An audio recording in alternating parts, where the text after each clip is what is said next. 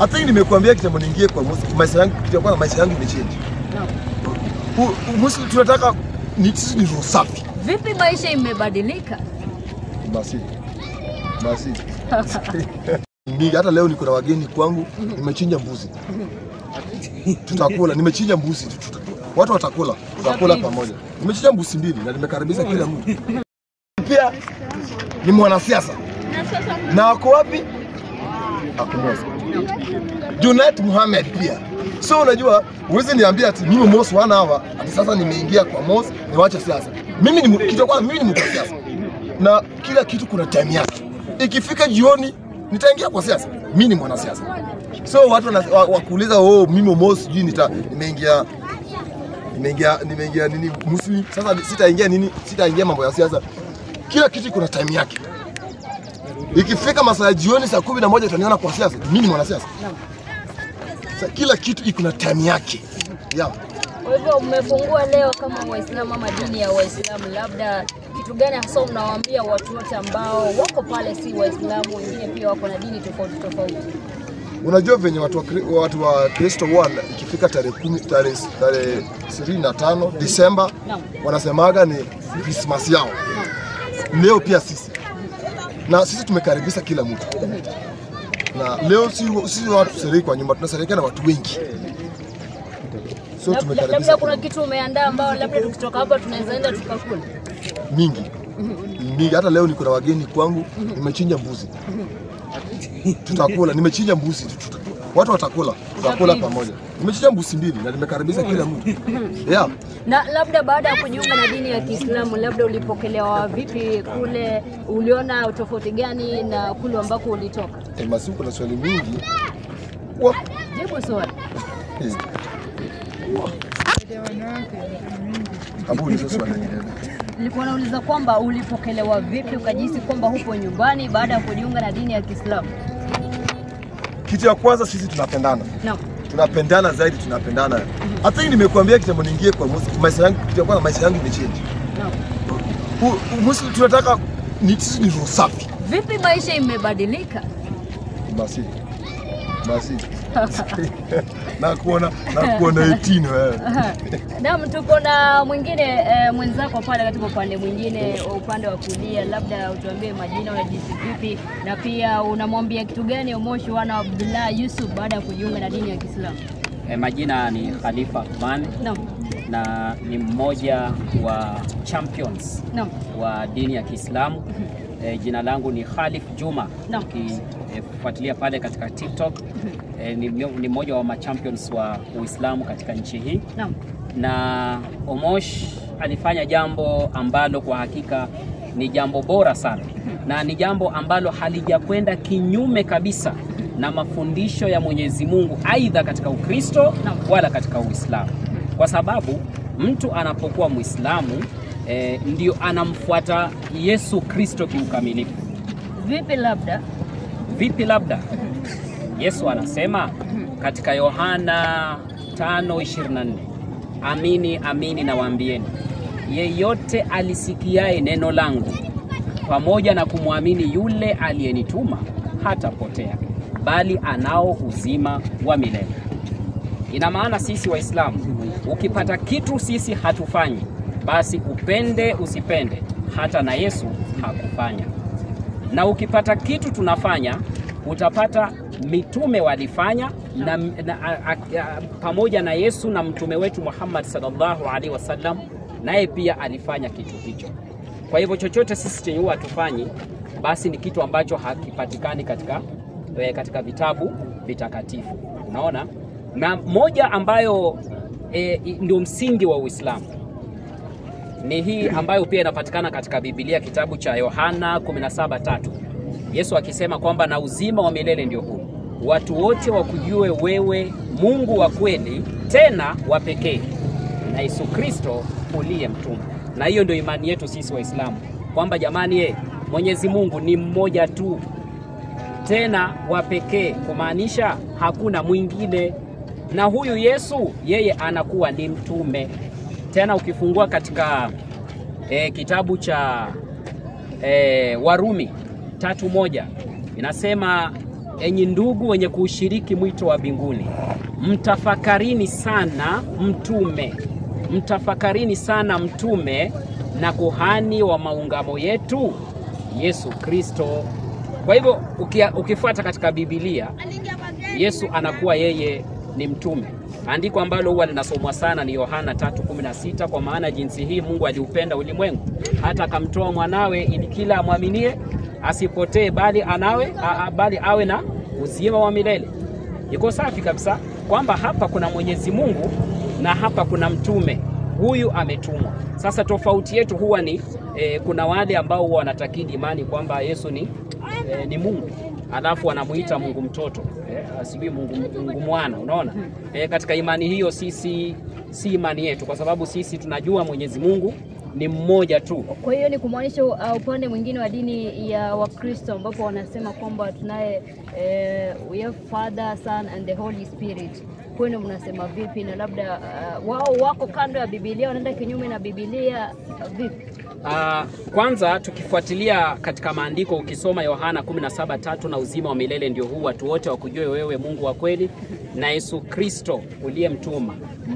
Watu wote wakujue wewe Mungu wa kweli tena wa pekee. Ukisikia wa pekee ina maana hakuna mwingine. Hilo andiko ndilo linalofuta hicho kitu kinachoitwa Trinity.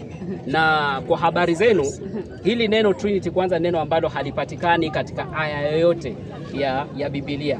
Ni wanasema ni mystery. And Muslims, we believe in facts. We don't believe in mysteries. We don't believe in imaginations. Mythical. Yeah, mythical. We believe in facts that are written and that have been confirmed to be true. Unaona? Na mafundisho yetu sisi tunafuata kutoka kwa mitume wa Mwenyezi Mungu. Na labda kukurekebisha, vitabu vya Uislamu ni vitabu gani? Vitabu vya Uislamu cha kwanza kinaitwa Taurati. Taurati alipewa Musa. Kitabu cha pili cha Uislamu ni kitabu kinaitwa Zaburi. Zaburi alipewa Daudi. Na kitabu cha tatu cha Uislamu ni kitabu kinaitwa Injili. Injili kwa Kiingereza inaitwa the Book of the Gospel. Hicho ndio kitabu alichopewa Yesu katika kuwaongoza watu. Vitabu hivi unapovisoma, au vitabu hivi, yeyote atakayefuata vitabu hivi lazima ataikubali Qur'an, kwa sababu Qur'an ndio imekuja kukumbusha watu yale yaliyokuwa ndani ya kitabu cha Taurati, kwa sababu leo kitabu cha Taurati hakipo, kitabu cha Zaburi hakipo, na kitabu cha Injili hakipo. Injili ni mafundisho ya Mwenyezi Mungu aliyompatia Yesu kuwafundisha watu. Hiyo Injili ilikuwa watu waisome jinsi ilivyo, tena katika lugha yake asili. Yesu mwenyewe alizungumza lugha gani? Yesu alizungumza lugha inaitwa Aramaic language. Kwa hivyo ilikuwa watu wasome kitabu cha Injili katika Aramaic language, ambayo maskini ya Mungu hiyo lugha ilipotea, lugha hiyo haipo. Wakaanza kubadilisha. Mwishowe imekuja kutokea watu tunasoma vitu ambavyo maskini ya Mungu si maneno ya Mwenyezi Mungu. Mwishowe yamekuja hata kutukana Mungu mwenyewe, na amemtukana mpaka Yesu mwenyewe. Mungu anaambiwa sasa ana mtoto. Ukiambiwa Mungu ana mtoto, Mariamu anakuwa ni mkewe. Haiwezi kuingia katika akili. Unaona? Haiwezi kuingia katika akili. Kwa hiyo ni kumaanisha kwamba sisi wengine ambao ni Wakristo na kuna dini zingine tofauti kando na Kiislamu, tunafaa kujua kwamba Mungu ni mmoja, lakini kwa ile Biblia ama kitabu kitakatifu cha Biblia pale umeandikwa kunaye Father, Son and the Holy Spirit. Kwa hiyo ni kumaanisha kwamba tujiunge na ninyi tuamini kwamba Mungu ni mmoja, au tusome katika Taurati ya Musa, Mwenyezi Mungu alimwamrisha kwamba watu wote wamwabudu Mwenyezi Mungu mmoja pekee. Na Musa ndiye aliyepewa amri 10 katika Taurati. Na ya kwanza ikasema usiabudu Mungu mwingine ila Mungu mmoja peke yake. Zaburi ikasema hivyo. Injili ya Yesu ikasema vivyo hivyo. Unaona? Na Qur'an imekuja kuconfirm mafundisho aliyofundisha Yesu pamoja na mitume wengine, ambayo ni mafundisho ambayo yalikuwa ni ya kweli. Kwa hivyo Waislamu sisi ni wafuasi wakubwa wa Injili ya Yesu, ambayo katika Kiingereza inaitwa the Book of the Gospel. Unaona? Kinyume na pengine unachokitaja Biblia.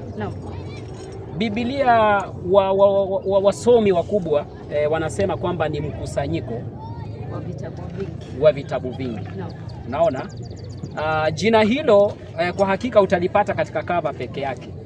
Lakini ukifungua ukurasa wa kwanza mpaka ukurasa wa mwisho wa hicho kitabu, maskini ya Mungu, huwezi kukutana na jina Biblia. Lakini utakutana na nini? Utakutana na kitu kinaitwa Injili. Kumbe maskini ya Mungu, na Yesu mwenyewe alisema na watu wote waende katika mataifa yote mkawahubirie watu nini? Injili. Kumbe kama kuna kitabu ilikuwa watu wasome, ni kitabu cha Injili ambacho hawana. Wamebeba nini? Biblia. Biblia ni mkusanyiko, unaona? Na mkusanyiko huu si mkusanyiko kwamba Mwenyezi Mungu kaukusanya.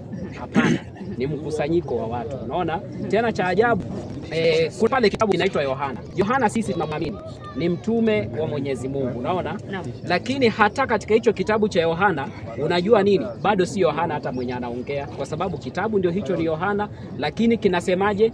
Yohana akaenda katika mto Galilaya, akawa akiwabatiza watu wakitubu ondoleo la dhambi. Kidogo tu kabla uendelee, ningependa kuuliza swali, labda mtu yote anaweza kaelewa ni swali la kijinga, lakini labda kuna mtazamaji pale angependa kujua nani aliandika Biblia na nani aliandika Qur'an. Vizuri sana. Kwanza nitaanza na Qur'ani ambayo ni kitabu changu mimi mwenyewe. Nikianza aya ya pili ya Qur'an inasema vizuri, alif lam mim dhalikal kitabu la raiba fi hudal lil muttaqin. Hakika hiki ni kitabu hiki cha Qur'ani ni kitabu ambacho hakina shaka ndani yake. Yaani hakuna confusion ndani hicho kitabu. Ndio maneno ambayo ndugu yangu Omosh anarejelea hapa kwamba Uislamu uko very consistent. Yaani haubadiliki kwa sababu Qur'ani iko very straight. Ikishasema yes ni yes, ikishasema no ni no. Kwa hiyo nani aliandika kitabu? Kwa hivyo Qur'an inakueleza vizuri, ukienda katika 2:2, hiki ni kitabu kisichokuwa na shaka ndani yake na ni uongofu kwa wale wamchao Mwenyezi Mungu. Qur'ani 3:3 inazidi kusema Mwenyezi Mungu amekuteremshia hii Qur'ani kwa haki. Mwenyezi Mungu amekuteremshia hii Qur'ani kwa haki. Ameiteremsha katika moyo wako ewe Muhammad, iliyoandikwa na malaika. Kwa hivyo Qur'ani haijaandikwa na watu. Qur'ani iliandikwa na malaika, ikashukishwa kwa Mtume Muhammad sallallahu alaihi wasallam. Ndio unaona sisi Waislamu tunaisoma jinsi ilivyo, hatubadilishi.